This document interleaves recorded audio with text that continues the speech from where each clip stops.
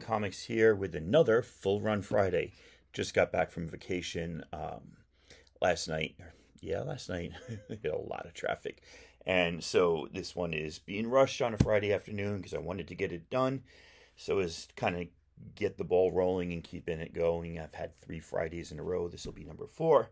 So if you like what you see, please go back and check out the other episodes. This is me, very low key, talking about full runs because I like to collect full runs of single issues. I do read comics. I know it's easier to read digitally. I know it's easier to read in trade. I know it's cheaper. I definitely know it's cheaper.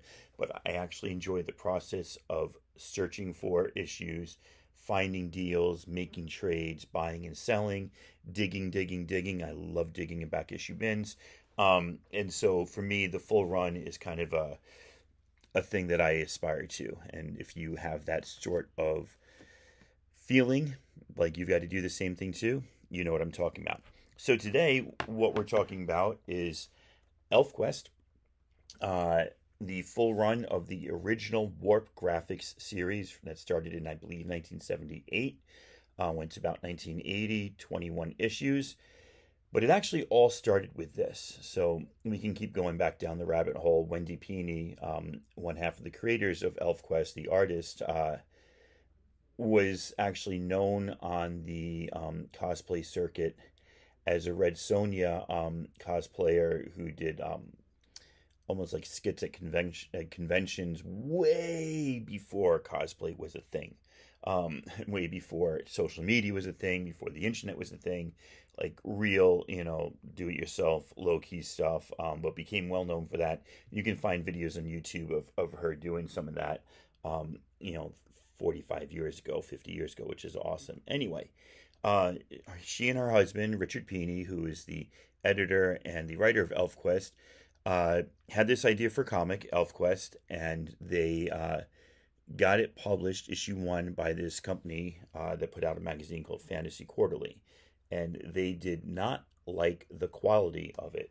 If you look really closely at one eye up here, hopefully you can see that. The blue over his pixelated hood, the art looks terrible. The quality's not good. I've got a copy of this in raw. I couldn't find it. Oh, it's up there. I'll get it at the end. The pages are like newspaper thin.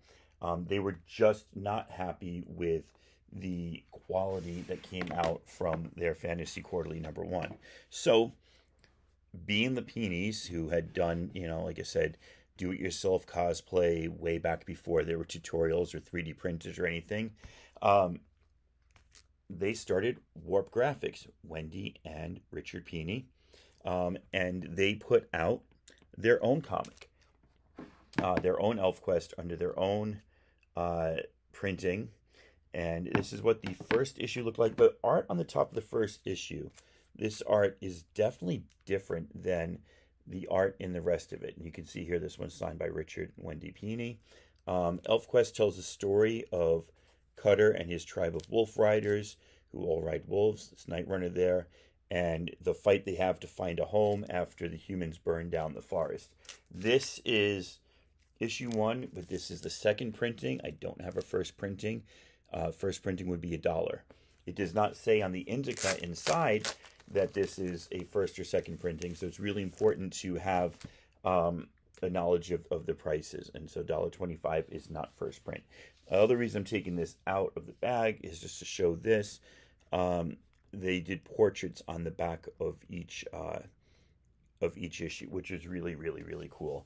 I won't do that with all the issues because I want to make this one a little bit quicker, but they do have these portraits. So the humans burn down the forest. The wolf riders have to leave their home, the Holt, which is like their forest hideaway, and they have to go to the only place they know that's safe, and that's the troll caves.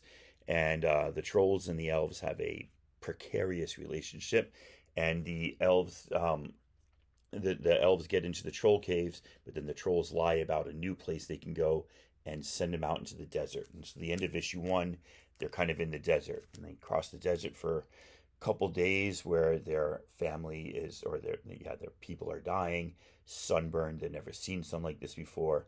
It's a really cool geographical thing that you can go just through some troll caverns for a day and come from temperate forest to desert, but that's okay. It serves the story. Cutter finds Lita and a tribe called the Sun Folk. He captures Lita, not out of any malice, but he kind of, just because they were out for themselves. They had no idea other elves existed, and they wanted to have some bargaining in the process of dealing with this new group. So they were supposed to raid their village for water and stuff, but Cutter sees Lita and has a recognition, which is the thing where the elves fall in love with each other in a way. It's deeper than love, but I don't want to get too deep into it. So anyway, they return Lita. They become friends with the Sun Folk, but then this guy up here, Rayek, who's also in love with Lita, challenges Cutter to the trial of the head, hand, and heart, which Cutter wins, right? And then he's like, I win, I get you. She's like, no, you don't get me. But she also feels a strong pull towards him. She sneaks off and sees the Wolf Rider doing their howl, just like their celebration where they talk about the blood of 10 chiefs, the 10 chiefs that came before Cutter, or just 9 chiefs that came before Cutter. The 10 chiefs, because he is the blood of 10 chiefs. So she hears that and realizes maybe she is in love with this strange, pale-faced elf from beyond. And they get together. So here's an example of the dollar. A lot of these are second print because they're $1.25. So I really do need to find first prints on these. The Zwoots attack, and the Sun Folk usually go to hide, but that's not what they do. They the Wolf Riders don't hide. They go out and attack these Zwoots. They catch them for meat and for sport. They love the hunt, and it shocks the Sun Folk and all that sort of stuff. In the meantime, Lita, and time has passed. Lita and Cutter now have Ember and Skytop as their children. And we're up to issue, what are we up to? 6 here. And Suntop has some magical powers. Some of the elves do have magical powers like healing and stuff. Suntop can send, and he can sense things. And he senses, like, the tribal elder of the Sunfolk goes into a trance, and Suntop goes into her head and finds out there's an enemy somewhere. So Cutter and his best friend Skywise go back across the desert waste, and they get themselves into the troll. They climb the wall. They find some trolls living outside, and they get captured. Then they get them drunk, and they escape, and they get some more information. And as they're going through the land, they come across these 2 humans whom at first they attack, but then one of them is injured, and the humans are helping them. Side note, this is supposed to be Richard Pini, and this is supposed to be Wendy Pini, sort of likenesses of them. And so they kind of go forward and realize not all humans are evil. And they further go on their quest to find other elves and find out what's happening to Suntop. And they are led towards this strange mountain with the lodestone, which I forgot to mention earlier. It's complicated, you don't need to know, but they're led towards this mountain. And then other elves are going after them and trying to help them. Lita finds a skull and thinks it belongs to somebody that they know. We get introduced to Petalwing, who is this sort of fairy pixie creature, and they create cocoons that makes the elves sleep, kind of in a trance, suspended animation sort of thing, but they get out of that. And then we get to the mountain, and we find another tribe of elves, the elves of Blue Mountain, their leader being Winnowill, who is like the big bad evil, who's kind of like Negan. She keeps cropping up in Elfquest, in Elfquest Siege of Blue Mountain, Elfquest Kings of the Broken Wheel, like every subsequent Elfquest story. And by the way, 40 years of Elfquest stories. This is by no means like an exhaustive story. This is just the first 21 issues of the first part of a much larger quest. But it's near and dear to my heart because I love this one. So we got Winnowill there. She's the big bad. A lot of these elves can fly, but they're all under the kind of spell of Winnowill and what she will and will not allow them to do. There is a question here: what is the way? Dewshine has recognition with actually, is that with Tildak, and they that's Tildak there. Sorry, I love this artwork, by the way. The eyes becoming part of the wings, or the shape of the wings. Strongbow wants to leave. He's kind of like the old school wolf rider. He doesn't think that the wolf riders are following the way anymore, which has to do with like forest and game and hunting and being true to themselves. He doesn't speak a lot. He's the strong silent type. He uses sending only, which is like telepathy. And so this is really a battle. Winnowill finds out that Tildak is having a child with Dewshine and like wants to capture her and use her and use Windkin, the child. And there's battles and stuff, and then we find this secret that the first chief of the Wolf Riders to Maine was actually transformed into a wolf to help save the Wolf Riders when they first arrived in this land, millennia ago. And so the Wolf Riders are actually descended from wolves, not just from elves, which is what makes them unique and strong. Some people like Winnowill thinks it makes them unpure, but they think it makes themselves strong. Just realize there's a lot more light. I'm holding it like this. So I'm going to do this side. So here we go. We're more than halfway through now. Issue 13, we learned that secret, and then issue 14, they try to save themselves from the capture of the I can't remember what they're called. They're not the Go-Backs. They're the winged elves of Blue Mountain. The elves of Blue Mountain is what I'm going to call their tribe. You can see that Winnowill has Suntop as a captive here. So there becomes kind of like an escape attempt through the mountain. Lord Vol, who is under the spell of Winnowill, says he'll take the Wolf Riders out and show them other tribes and stuff, but he actually double crosses them because, even though he's the titular leader, Winnowill is the one who's really in charge, and everybody does what she says. So the elves fall and are crashed and left out away from Blue Mountain and away from their kin. But they do meet the Go-Backs, who are another tribe of elves.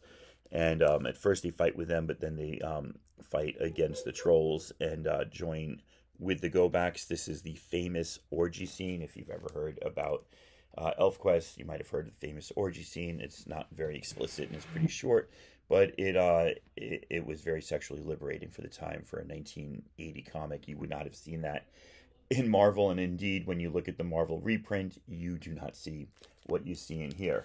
There is, however, a gift of armor that they get as they're traveling through secret passageways to get back to actually bypass. I think it's to bypass Blue Mountain, but now I'm not even 100% positive. They're either bypassing it or they're going in a secret way.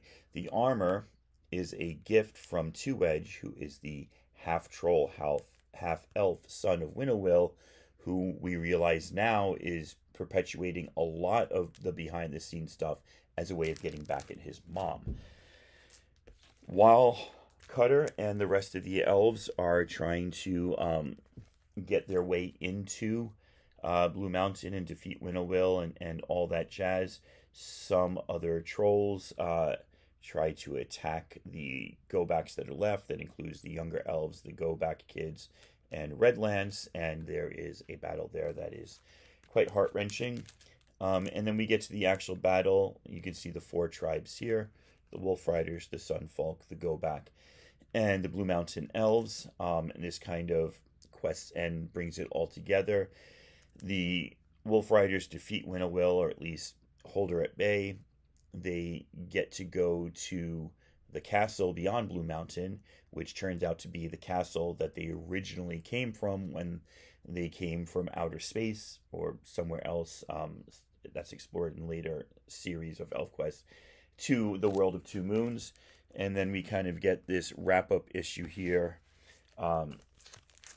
Is this an actual issue or is it just a compendium? I think it's an actual issue. We get a wrap-up issue where they learn one of the wolves that's been with them the whole time was actually Tamaine, the original chiefess.